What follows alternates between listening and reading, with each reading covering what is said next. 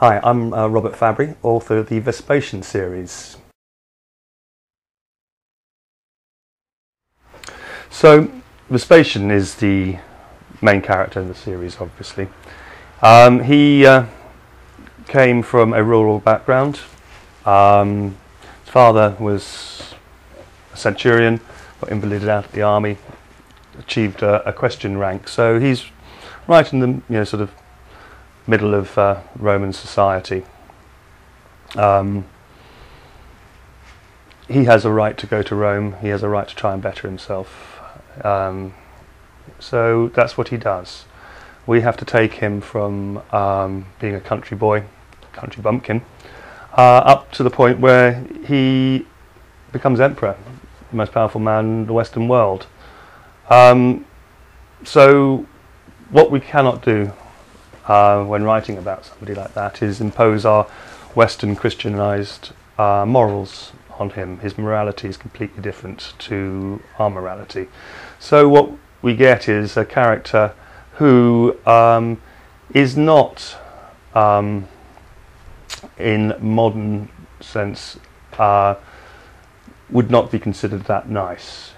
There are things about him which obviously we do like, but it gets to the point in the book that I'm just about to finish now, Masters of Rome, the fifth one, where I'm giving him attributes which are very much those of an anti-hero.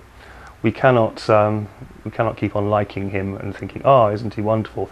No, to have been the last man standing in 69 AD, he must have been a pretty tough customer. He has a sidekick, Magnus. I was ridiculed in some circles for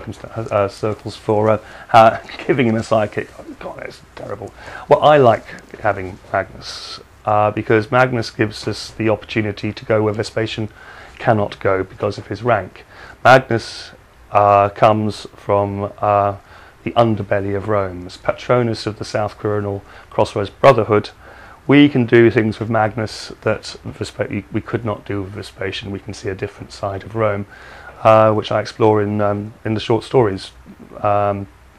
Magnus's Rome, the Crossroads Brotherhood, and the racing factions. So far, I've written, and I have great fun having Magnus around. He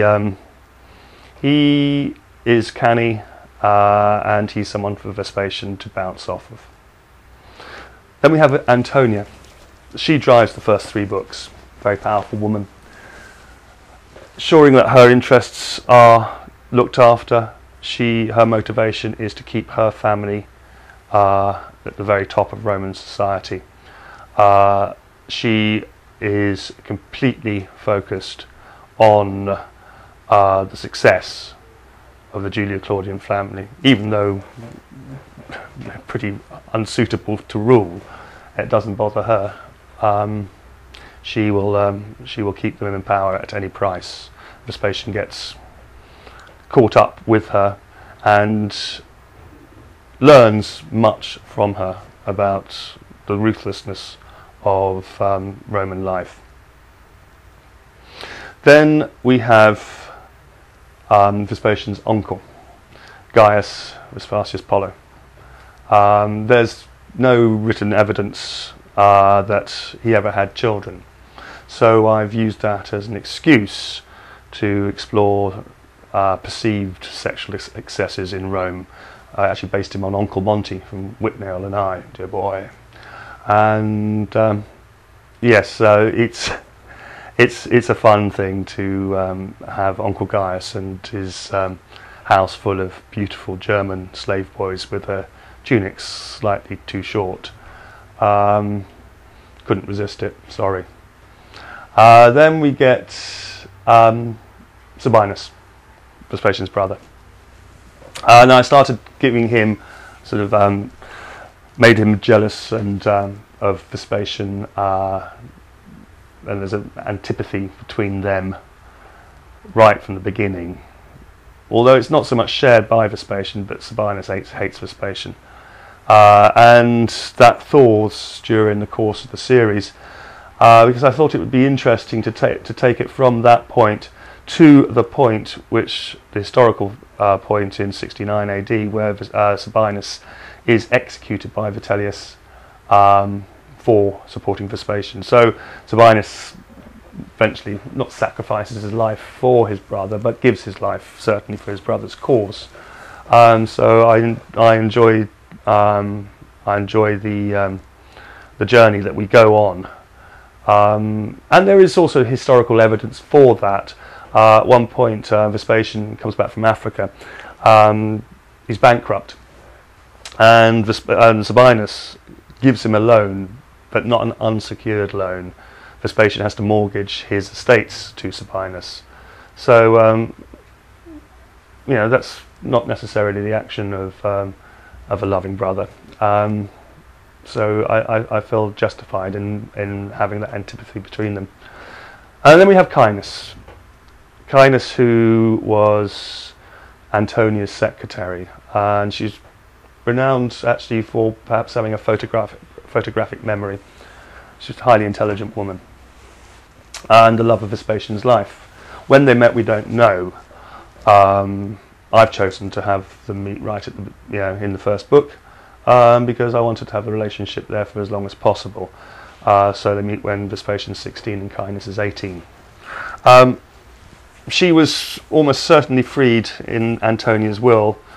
There was a law saying that you could not free a slave before the age of 30, and when Antonia died, Cainus would have been that age. So that's when she was probably freed. As a freed woman, Vespasian could not marry her. The senator could not marry a freed woman. It was the law, and that was that. It was a fact. So Vespasian has to marry elsewhere in order to be able to have legitimate children. So he marries Flavia Domitilla. But what happened to Cainus during that wedding, during their marriage, we don't know. Maybe she faded into the background. Maybe she stayed with Vespasian in a complicated ménage à trois. We don't know, but what we do know is that when Flavia Domitilla dies, Cainus then returns to Vespasian full time, and although she can't marry him, she became his wife in all but name. And actually used to when he became emperor, used to charge fortunes for access to him. So she wasn't squeaky clean either in modern day terms, but that was good business practice in Roman times.